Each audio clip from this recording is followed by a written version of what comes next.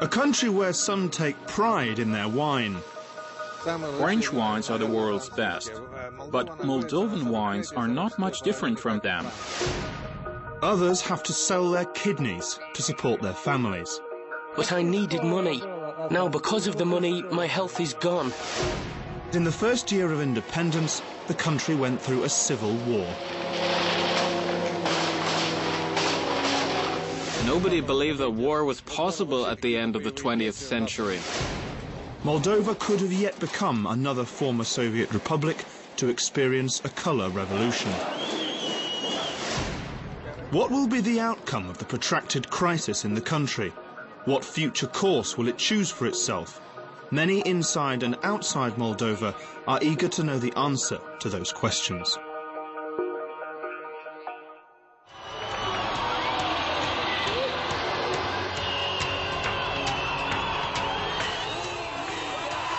April the 7th, 2009, central Chisinau, the capital of Moldova. Several young people made their way to the rooftop of the presidential residence, took down the national flag, and in its place raised the European Union's flag. Protesters announced that a revolution had taken place in Moldova and the president had fled the country. President Vladimir Voronin was addressing the nation from his second-floor office at the presidential residence. The ones behind these barbaric, so-called demonstrations, whose interests they serve and who benefit from them, are only too obvious. We will certainly find out who has planned and masterminded these disturbances.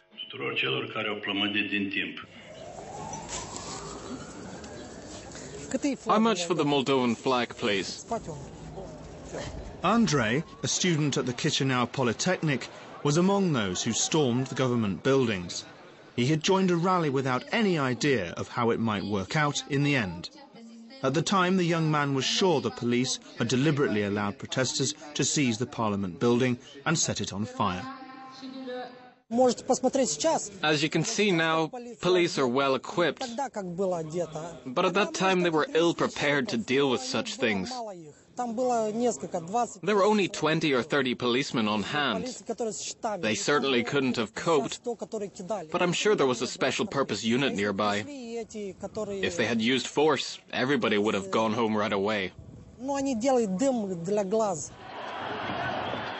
Meanwhile, preparations for widespread unrest were underway throughout Chisinau. The Slavonic University, Chisinau's only Russian-language institution of higher learning, was the source of greatest concern. It was feared that crowds might go on the rampage there. By midday, a large mob of nationalists had gathered in front of the university. Students were determined to defend their university, and by any means possible. We did start worrying after learning that a crowd was heading here. We set about getting the hoses. We intended to use them as the last resort if they came here. The fact is that high-skilled children, as well as university students, come here to study. On that day, April the 7th, many believed that another so-called colour revolution was unfolding in downtown Chisinau. Several former Soviet republics had already shared the same fate. Everybody expected pro-Western politicians to come to power on the back of protests against Communist President Vladimir Voronin. But the following morning, everything fell into place. Voronin had emerged victorious. If that evening somebody had resolved to ask youngsters in the crowd why and for whose sake they had come there, and what they knew about the outcome of the election, I'm certain that 99% could not have answered those questions.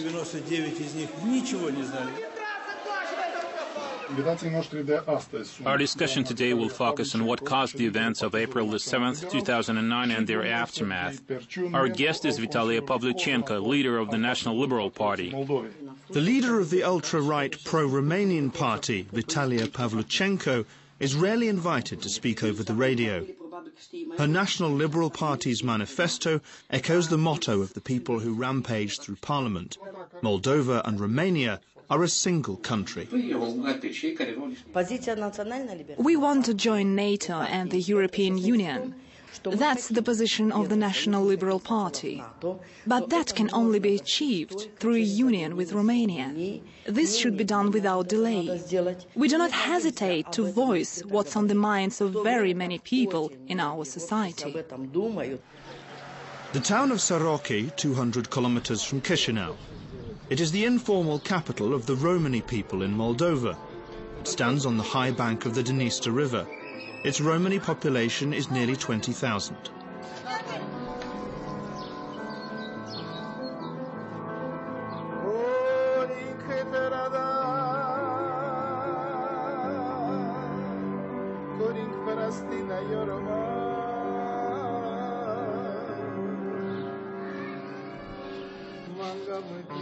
Artur Cerari is a Romani baron. He needs to be in the know about the problems facing all Romani families, help them deal with them, and air their grievances to the authorities. Although most people in Soroki changed their old cars for plush German and Japanese makes, Artur prefers to drive his old Soviet-made Zhiguli car. Soroki is the Mecca of all Romani of the former Soviet Union. This fact affects their culture, civilization, and traditions. The cradle of the Romani people is here. Romani traditions are honored in Soroki. The Baron enjoys public respect. Romani seek advice from him on any matter of importance, whether they intend to build a house or give a name to a baby. Hello, hello. He looks like the Baron.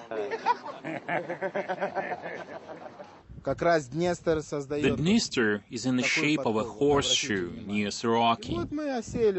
We settled on this blessed and sacred land more than 500 years ago. The large Benderi forest is 200 kilometers downstream the Dniester River.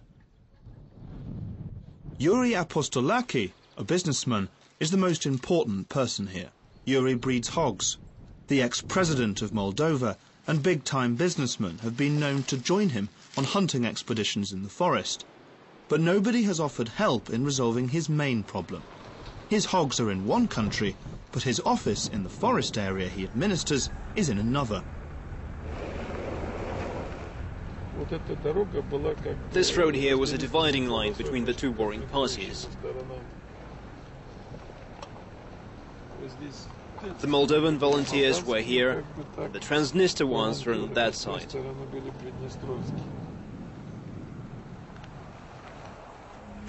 The part of the Moldavian Republic on the left bank of the Dniester declared its independence, even before the breakup of the Soviet Union was officially recognized.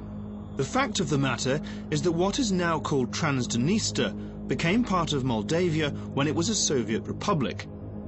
Chisinau did not recognize the self-proclaimed Transdniester Republic. After Moldavia achieved independence, a tense political standoff degenerated into an armed conflict. The first shots were fired in the spring of 1992.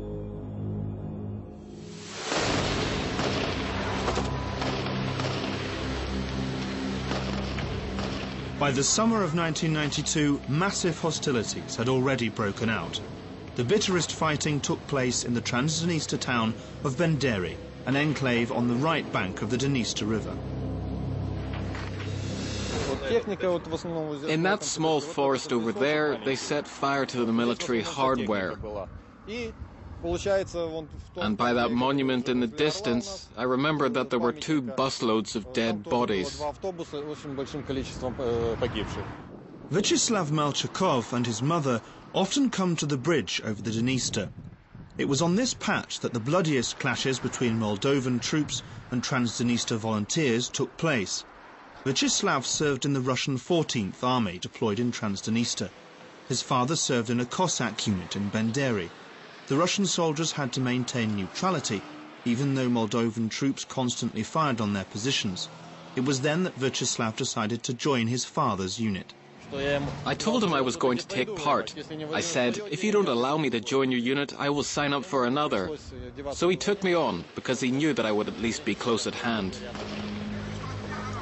Moldova's leaders insisted they were not at war with the self-proclaimed republic. Rather, they were trying to establish law and order. In reality, what happened in the summer of 1992 was a full-blown military standoff, on the verge of becoming the bloodiest conflict in the territory of the former Soviet Union. Everybody waited to see which side the Russian troops would take.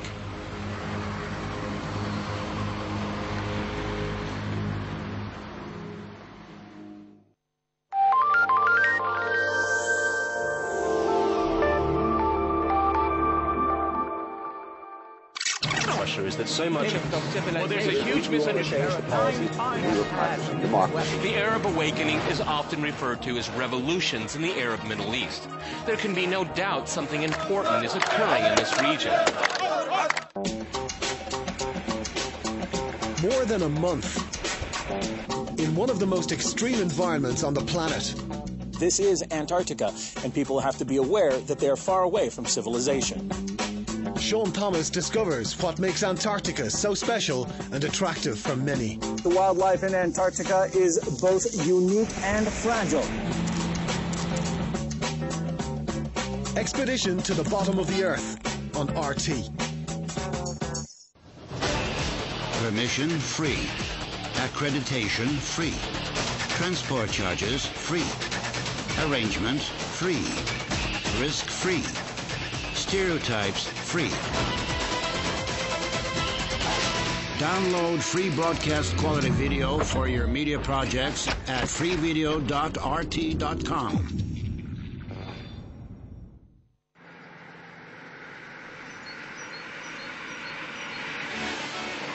The village of Krikova is a Chisinau suburb.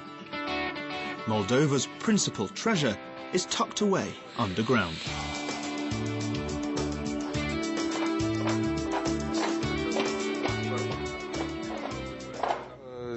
Some 40 million liters of wine was kept to mature here. Demand generates supply. Now you can find French, Hungarian, Romanian and Moldovan barrels here. Each contains up to 1 ton of wine. Wine likes barrels made of oak. White wines are normally aged for 18 months or 2 years. Some are kept for only 6 months. Red wines are kept here for 2, 3 or 4 years. The labyrinth is 120 kilometers long. This winery looks like a town, complete with streets and avenues. It's the only place of its kind in the world. People here are not prone to modesty when talking about the miles upon miles of tunnels hiding thousands of barrels of red and white wine. I would say that it's the 8th wonder of the world. There was a time when winemaking was an important part of the Moldavian economy. It first came under attack when Soviet leader Mikhail Gorbachev declared war on hard drinking. Vineyards over the total area of thousands of hectares were cut down. After Moldova achieved independence, the industry could not be restored to previous levels, either in terms of quantity or, more importantly, quality. Moldova's biggest customer, Russia, stopped importing its produce at the turn of the century. Moldovan wine no longer conforms to strict Russian sanitary standards. Moreover, the Russian market was drowned in produce from European winemakers. French wines are the world's best, but Moldovan wines are not much different from them. Moldova is situated at the same latitude as France and the sea is only a short distance away, so Russia certainly lost out in this case.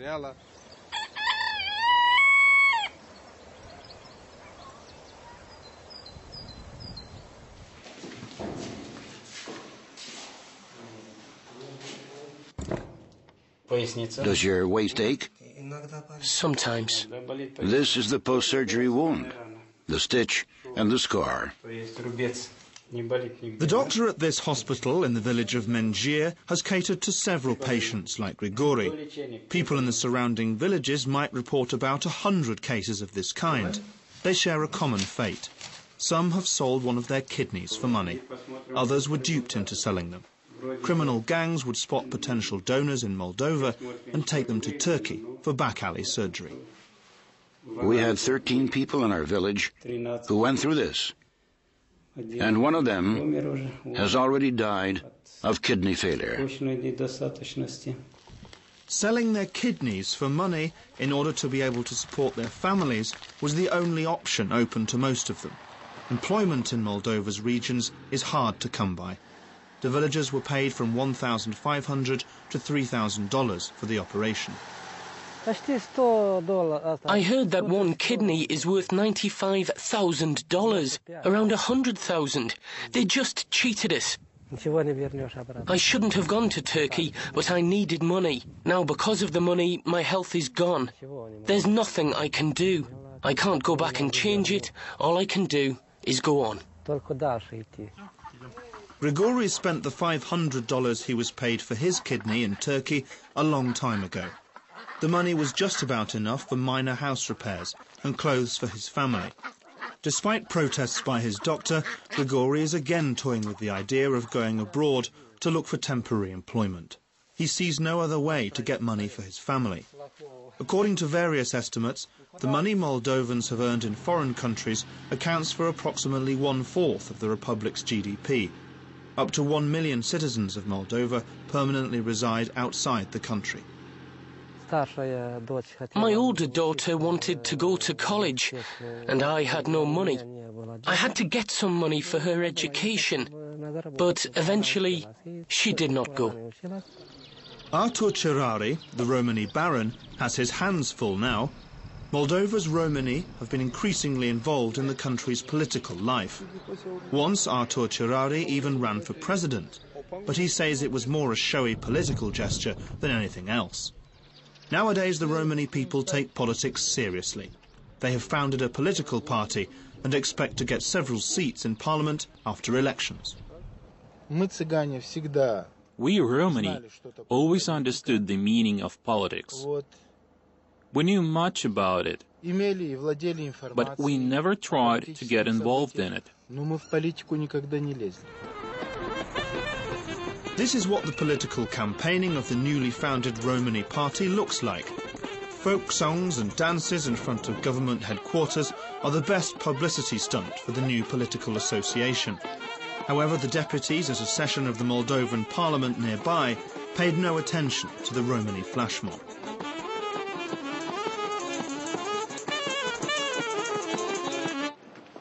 The country has been in a state of political crisis for a long time.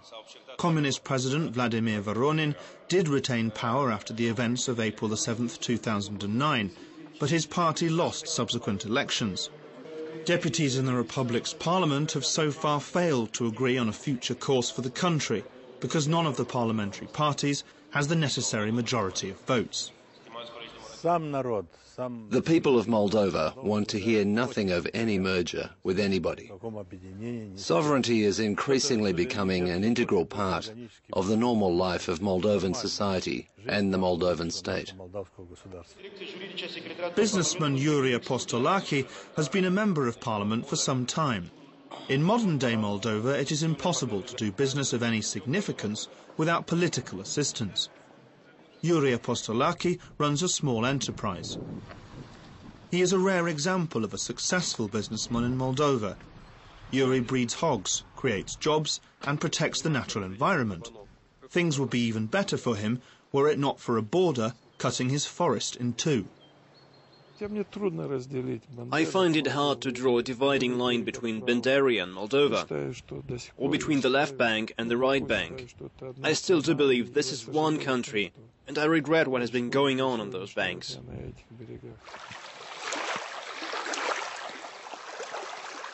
The narrow Dniester River divides Moldova from the unrecognized republic. But the political and economic gap between the two countries is much wider. Chisinau and Tiraspol have no diplomatic relations. There are no direct telephone communications between them. Transdniester has its own currency, economy, and political system. There. Just look at him. Come here. He treats me as one of his own. Igor Smirnov has been at the helm of the unrecognized republic for more than 20 years. He is unwilling to talk about the 1992 war and prefers to demonstrate the republic's economic progress. There will always be an adequate supply of food because people know how to work this land. They can support themselves without outside help. The problem is, where can we sell what we produce? Despite all efforts, the population of the unrecognized republic has dropped from 700,000 to 400,000 since the armed conflict in Transnistria 20 years ago. Some have moved to Moldova, others to Ukraine, still more to Russia. This is the result of widespread unemployment. Most of the leading industrial plants built in the Soviet Union have been shut down. Benderi is over there. Moldova is beyond Benderi. That is where the fighting took place. Reminders of those dreadful days are still evident in the enclave town on the right bank of the Dniester. The pock-marked walls of the administration building bear traces of bullets. Locals take people on guided tours to show the positions of Moldovan sharpshooters. The snipers killed off civilians because they couldn't hit the troops. But it didn't matter if it was friend or foe. The only thing they cared about was the body count. The more people they killed, the higher their pay was. Nobody at the Russian 14th Army stationed in Transnistria could stop the bloodshed. The army's commander, General Lebed, declared Benderi a demilitarized zone.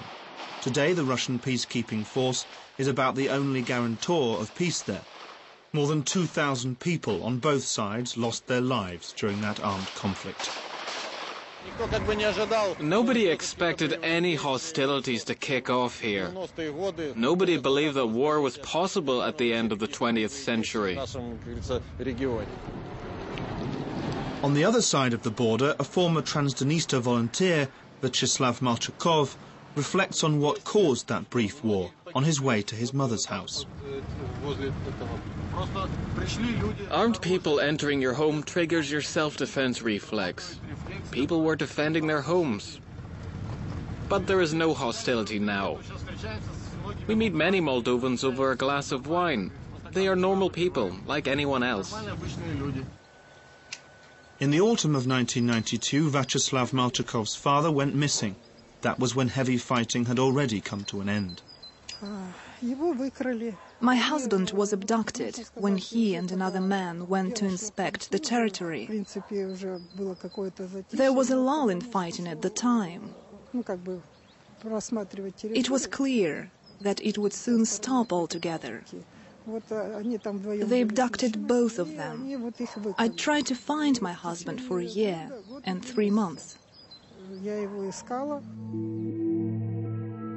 Each summer, war veterans and relatives of the fallen come to cemeteries on both sides of the Dniester to light candles.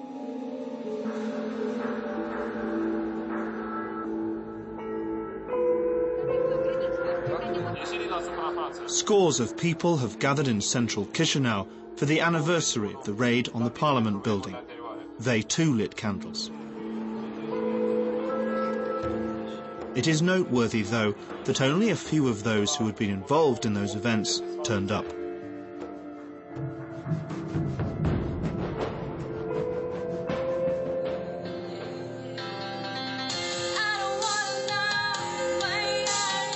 In April 2007, Dmitry was poised to defend his university from a crowd of thugs. Today he takes his first steps into show business. He writes songs for up-and-coming Moldavian singers. After quitting university, he spent a year in Europe. There he realized that his country is his home. I'm a patriot of my country. My friends and relatives live here. This is my land. There is no point to linger in Europe. What can we give Europe apart from wine? Those turbulent events died down a long time ago, but the feeling of resentment is still with me. Today, I still can't figure out what's going on.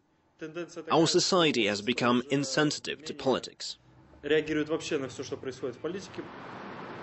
Andrei was among those who wreaked havoc in the Parliament building 2 years ago. Today, he is of a much more peaceful disposition. Since then, he has graduated from university and given up politics. Now he has other priorities. My friend and I have founded a small organization in our town. It is called EcoChim. We are in the business of making minor ecological projects. But they are only small projects because we are still in the initial stages. A group of young people gathering in the centre of the Moldovan capital call their act the Hyde Park Project, a reference to the British tradition of open-air public debates. Anyone can air their views on the political situation in the country, speaking through a microphone. The project was launched hot on the heels of the events of April 2009. Initially, people queued for a chance to speak up, but their enthusiasm rapidly petered out. Nowadays, passers-by are more likely to ignore the speakers.